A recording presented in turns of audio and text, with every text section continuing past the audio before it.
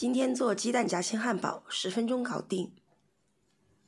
60克面粉加100克清水，搅拌成面糊状。这是2个蛋堡的量，需要做多点的话可按比例增加。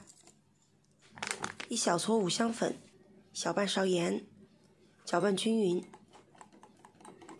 放一旁备用。切1小撮生姜末提味，再切1小把葱花增香。今天要用到的是带凹槽的不粘锅，开小火刷少许油，打入2颗鸡蛋，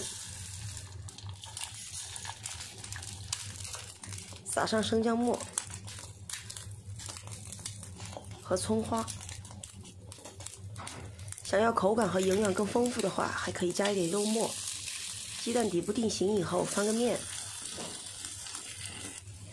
另外2个凹槽里面也刷上油，舀入适量的面糊，轻轻晃动锅子，让边缘也沾上面糊。另一边也一样。在面糊凝固之前，将煎好的鸡蛋盖上来，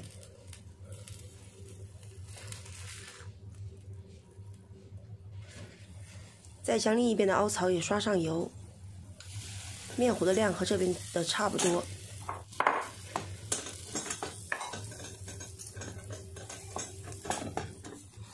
再把这边的盖上去，鸡蛋这一面朝里边。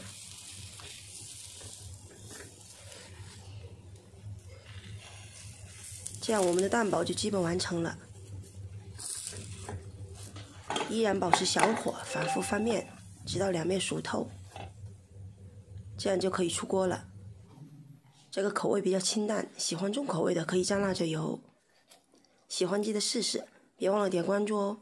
感谢观看，下期视频见。